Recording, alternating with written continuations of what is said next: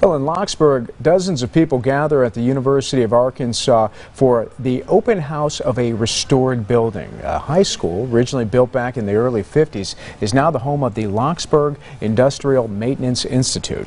Students can study here as a result of a collaboration between area schools and local industry.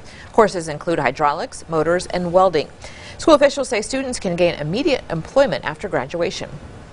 And what we're trying to do is make sure that we fill all of the skills gaps that our industries face in Southwest Arkansas.